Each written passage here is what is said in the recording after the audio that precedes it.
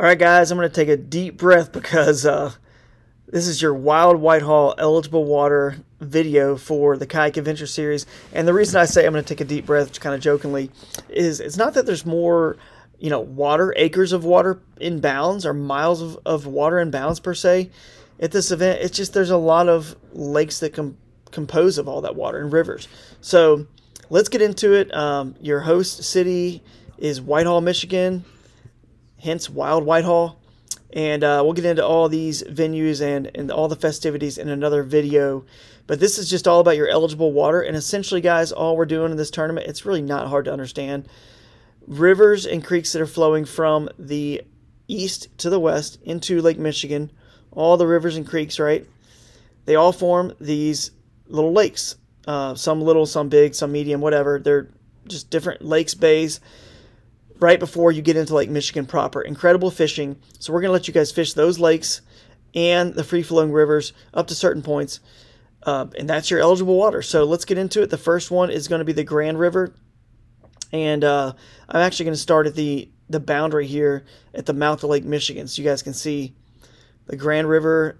And we do not want you guys going past the shipping canals, okay, the barge and shipping canals here to get out into main lake proper, Lake Michigan. So that is why you will see a red line at every one of those, and we don't want you going past the very tip here, so past the point. So you can make casts further, of course. You can sit right here at the end and make casts out, but you just cannot get your kayak any further than right here, this imaginary line between the two. And of course, you can fish any of this water. It's all free flowing, and if it's all connected, you can fish it, access it wherever you want to access it publicly. We do kind of note Spring Lake here, just because it's a named lake and a good sized lake. But essentially, it's all the Grand River. And we will do the rivers a little bit later, so let's just go and do all the lakes that go up this lake shore. The next lake up is going to be Mono Lake. And it's kind of a medium-sized lake here. And again, you got your boundary into Lake Michigan. I'm going to go fast because they're all kind of similar. So the next one up is going to be Muskegon Lake. And it's right near the town of Muskegon here. As you zoom in, same thing. We don't want you going past this protected area here. And stay in this area here. And then out in the main lake, we'll keep you guys right there. And that's your hard boundary for the Muskegon River and Muskegon Lake. We have some smaller lakes, horsepower restriction or electric only lakes. They're kind of, they're kayak friendly, so why would we not include these? They're public fisheries. So let's include them in in the Kayak Adventure Series tournaments, and it's kind of sneaky. Some of these might be hidden gems. So that is your boundary. You can't go into Lake Michigan right there. That is Duck Lake. There's a state park right there, so be interesting to see what comes from some of these smaller bodies of water. This is our host city again. We're up to Whitehall. This is White Lake. And of course, same thing. Cannot go past the canal right there. Next lake up, you guys are going to get to explore and fish, is going to be Stony Lake. There's some docks on this lake. It's a small lake, not super big. But it'll be interesting to see if people move some of these small ones. Like they bounce from small one, or from a small one to a big one, or to a river, to a small lake, and just kind of split their time. And how maybe the Friday session is utilized at this event. That's going to be key. Because those 4 hours on Friday, could be key. I will note Silver Lake's not in bounds. None of these in Upper Silver Lake are in bounds. This is kind of silted in with all this sand from the sand dunes. So we just, it's really not that great. We didn't want to include it. Obviously, we could have included it and let the anglers figure that out, but we don't want you to waste your time there. But we do want you to go visit Silver Lake. It's really cool. I actually went there with my son Theo when we visited this town and did a demo with Water Dog Outfitters there. This is a must. Okay, if you're bringing your family, kids, family, guys, you've got to go to Silver Lake State Park and check out. There, you can drive ATVs and off-road vehicles there as well. So go check it out. These sand dunes are so big, it's hard to even tell how giant they are. It blew me away. Just a unique feature on Lake Michigan here. And then I'm excited for you guys to go see for, off the water stuff. Now, Pentwater Lake is the next lake north. And again, all the creeks that feed into it, you can fish it all, guys. And your boundary is going to be right here at the very end. of the canal. Next one. Moving along. This one reminds me of Duck Lake, about the same size. Bass Lake.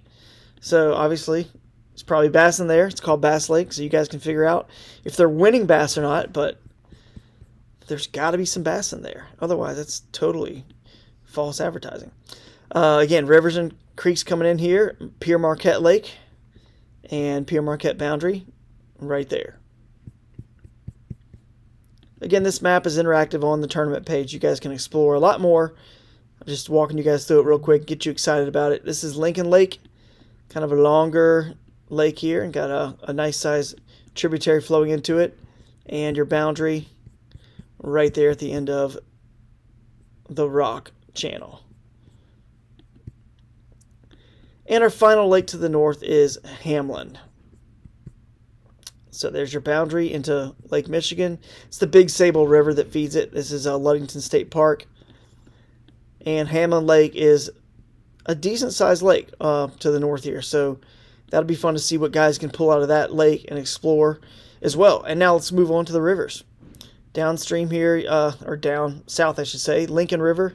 Again, I'm not showing every river and creek, guys, but the one they're a little bit bigger and more substantial, I should say, and floatable and in kayak. Those are the ones I'm mentioning here. So Lincoln River looks to be a pretty decent sized little creek river. Pierre Marquette River is the next one. Again, all of these are feeding the lakes that we have already talked about.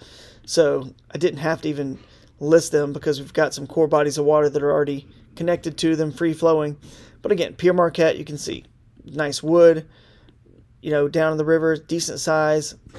Got to have some good sized fish, I'm sure.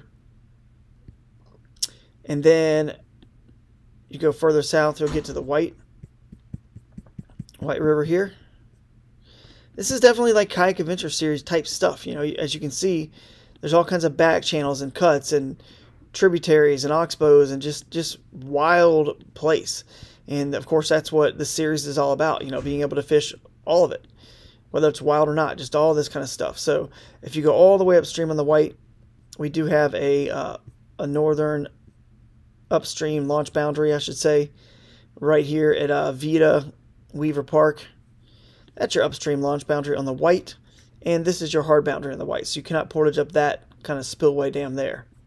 Other spillway dams that are in between everything, usually we can, but again, we want to keep people within an hour.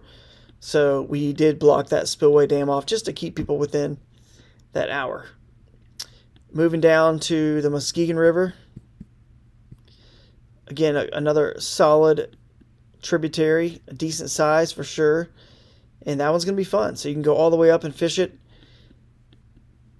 through the town of Newaygo. Can't wait for you guys to explore and see what you can find. The Croton Dam DNR boat launch is right there. It's a northern launch boundary. It's essentially a hard boundary because you cannot go above this dam. We didn't have to put a hard boundary line there just because it's not a spillway dam, even though water is definitely flowing over in this video, but it's not that type of dam. It's still flowing under, I should say, but just through some floodgates. So that is going to be the boundary. You cannot go, obviously, above there. To the south here, our final one, the Grand River, flows all the way through Grand Rapids. And you'll notice there's some spillway dams all through the town here. Okay, again, those are fine. You can go above or below those, whatever you choose. You can portage them. And your upstream boundary is going to be right here by, looks like Highway 44. And it's called the DNR Park right here. So anything that is downstream, any other rivers, creeks, free-flowing into the Grand River are all in bounds and eligible. And if you see a spillway, which I should mention this one, if you see a spillway dam like this one, this is okay to go and fish above all the way. This is just a spillway type dam. It's free flowing, kind of running the river, if you will.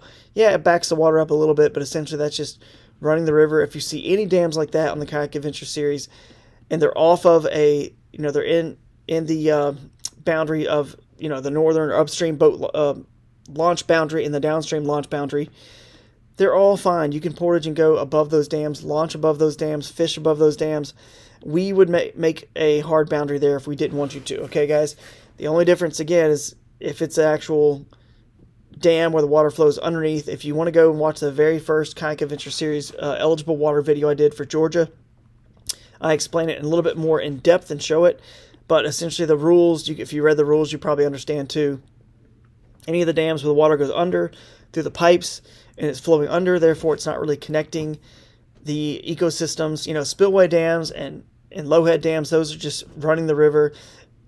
They're very, very often, or much of the year, when the water's up, they're actually covered up. So you won't even know they're there. The water gets high enough so the ecosystems are connected. So those are always good to go as long as they're inside, you know, coming off of our core bodies of water and inside the upstream, you know, launch boundary and downstream launch boundary. So hopefully that clears that up, and I cannot wait for you guys to have a lot of fun at Wild Whitehall, because trust me, guys, I've talked to locals, this is going to be so much fun to see what is going to win this tournament.